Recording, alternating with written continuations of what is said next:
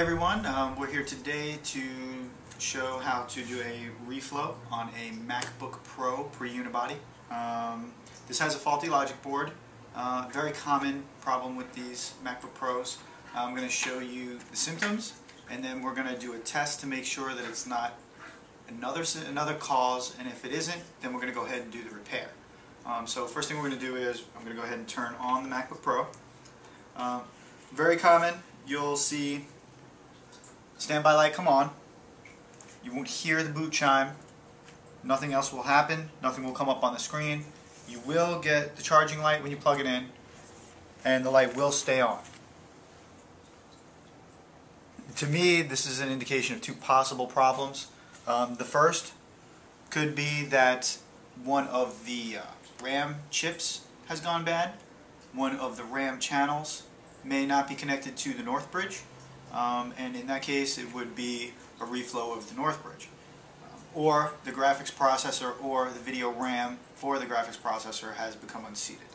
So as you can see, nothing happened, so I'm going to go ahead and turn it off.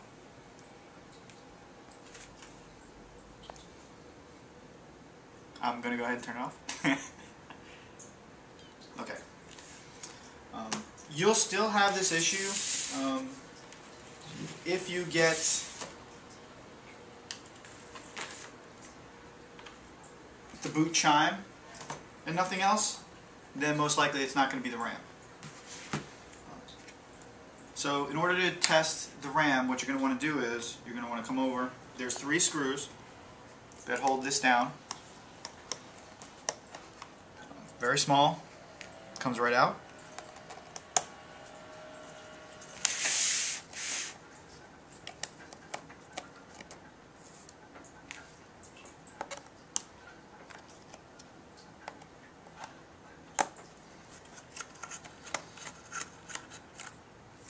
And then we're going to remove the RAM cover, and there's your RAM. So I don't want to test each individual one right now. What I'm going to do is I'm going to just take out both RAM sticks. This is the, of course, easiest way to determine whether this logic board has that issue. I'm not going to bother plugging it back into the outlet either. We know that it charges and that there's no shorts in the charging circuit. I am going to just reinsert the battery. Then we're going to turn it over, and we're going to see what happens when I turn it on without any RAM in it. If it's working properly, then we should hear loud beeps. Let's go ahead and see what happens. So we have the light, nothing on the screen, no loud beeps, no noise. So at this point, I'm going to rule out any RAM issues. I'm going to go ahead and decide that this is a logic board failure. Most likely the north bridge or the GPU or the VRAM. So I'm going to go ahead and disassemble this MacBook Pro, and then I'm going to reflow those chips, and we're going to see what happens when I'm done. So I'm going to go ahead and turn it off.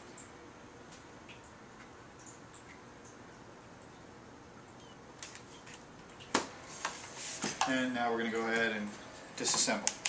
So we're going to need a small Phillips, and I'm going to go and get my Torx. And we're going to need a T10.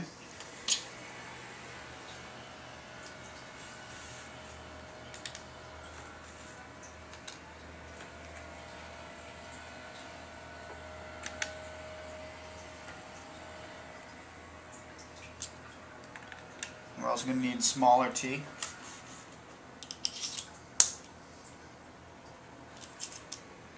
So when you're going to disassemble it, the first thing you're going to do is you're going to remove the RAM cover.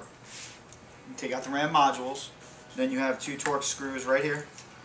You're going to go ahead and remove those.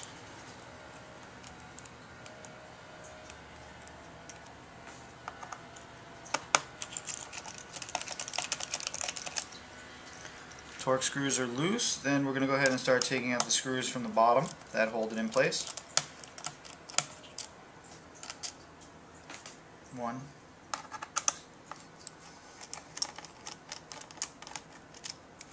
2. There should be a third one here. It's not there. That's fine. Sometimes they break and fall out. Sometimes someone else has been to these MacBook Pros before I have. but it's not a worry.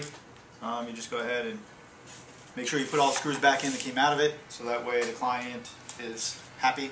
And if there are any missing screws and you don't have them to replace, just inform them that they're not there. Now there are screws all around the edge. These are all Phillips. I'm just going to go ahead and take them out.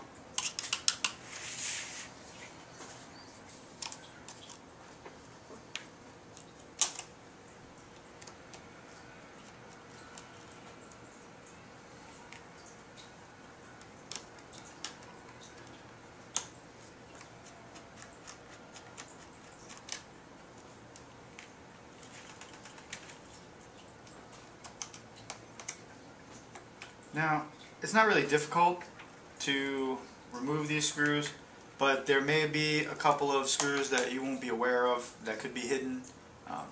When you try to take the top off, it will seem to come off from the back, but then the front will be stuck and you can end up bending the aluminum housing. You can also ruin the top cover.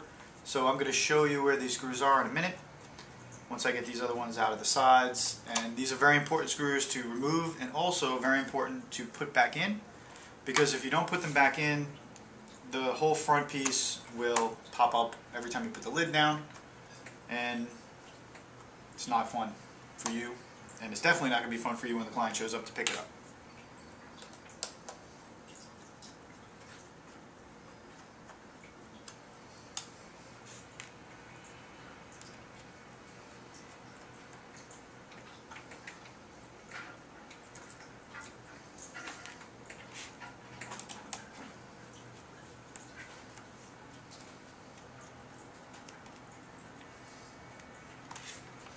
Okay, so now all the screws are out of the top.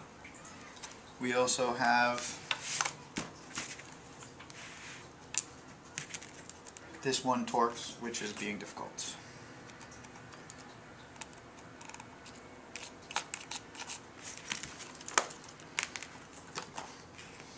Okay, so now where you're going to worry about where these two screws are that I was talking about, it's going to be inside the battery housing case. And you're going to have these two screws right here. It's very important that you take them off before you try to take the top off where the keyboard is. So I'm just going to go ahead. I'm going to remove that so I have a smaller screwdriver. And then I'm going to just go ahead and very easily, very carefully, not to strip screws. One.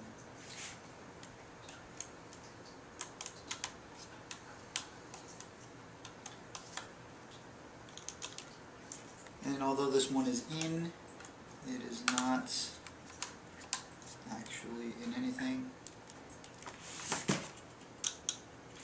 So I'm going to try to use a magnet to get it out.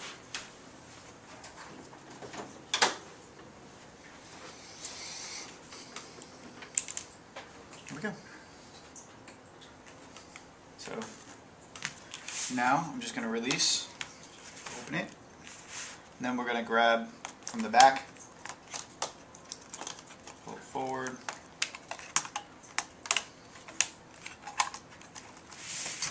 and see what it's still holding. That has been released, so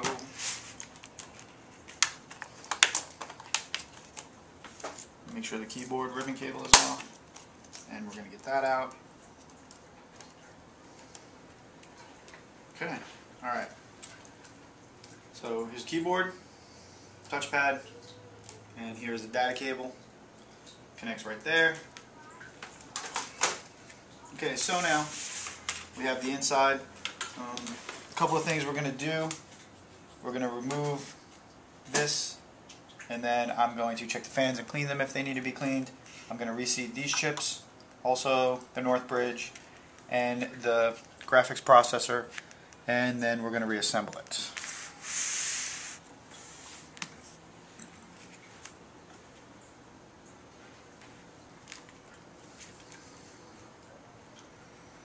I'm going to be very careful when you lift up all of these little connectors.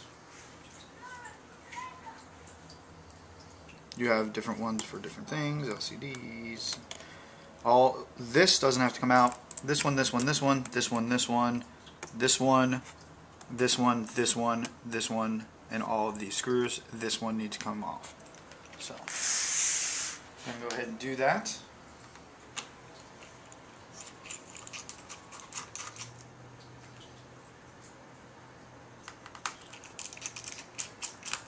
Most of these will be the Torx on the motherboard. There are, I believe, 2 that are going to be Phillips.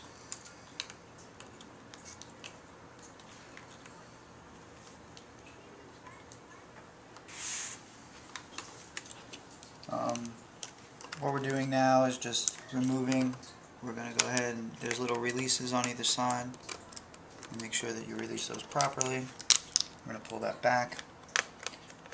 Now this particular Torx is also used to hold this wire in place.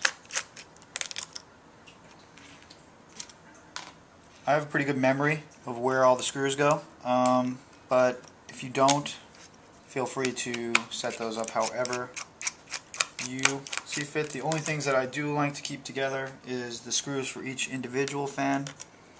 And as you can see, this particular black screw right here on the fan is going to be a Phillips.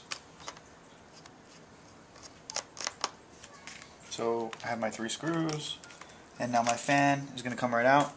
We're going to check it. One thing we're going to do is we're going to spin it, and I don't know if you can see that very well on the camera, but it springs back.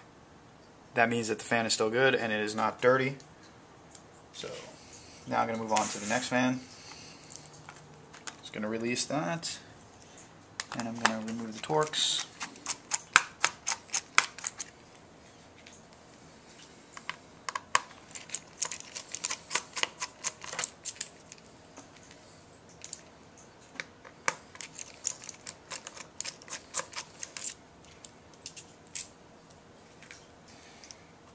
And that one's going to come out. We're going to do the same thing. We're going to test the fan.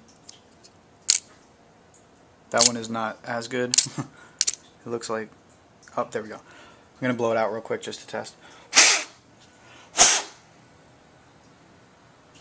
Okay. It has a little spring. It's on its way out. I'm going to do this repair, and I will inform the client that they are going to want to replace this soon.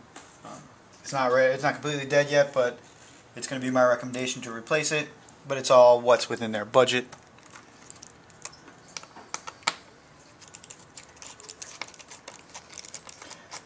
The LCD ribbon cable also has a Torx screw. I'm going to remove that, and that's fine.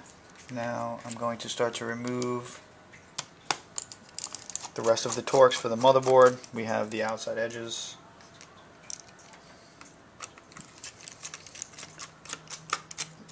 We also have one more Phillips. It's going to be right here next to the DVD drive near the RAM channel.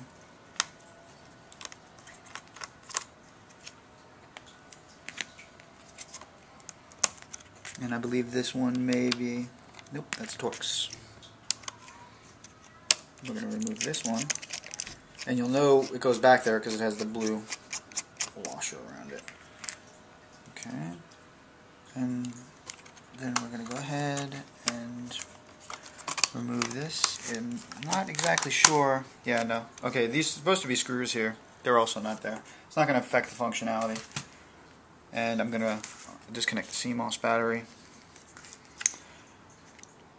And now we're going to go ahead and start removing these 2 wires, which is the hard drive cable and the left I/O board cable. I'm going to make sure that you're very careful with this, because if you disconnect these wires from the battery connector, you will be doing some micro soldering, and you need to have your skills up for that. And if these wires aren't there, it may not detect the battery, it may not charge the battery, it will give incorrect values. So it's really, really important not to remove this, and to be very careful when you disconnect that. Okay, so now I'm going to remove the screws for the motherboard that actually attach it to the heatsink.